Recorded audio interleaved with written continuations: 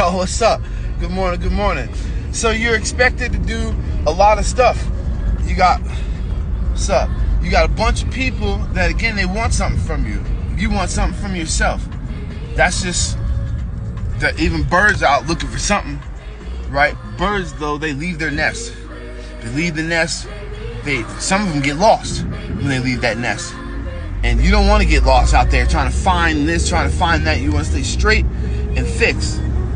So you have to have something, somebody to come and remind you that that's what the Word of God is. A reminder of His goodness, a reminder of His grace, a reminder of His mercy, a reminder of His love. It's not about if you know right or wrong, if you have to judge or not. He's taking care of all that, but He wants us to know Him. He wants us to understand who He is, and Jesus is our man to figure that out. The only man that got it perfect. In Jesus' name, amen. Let's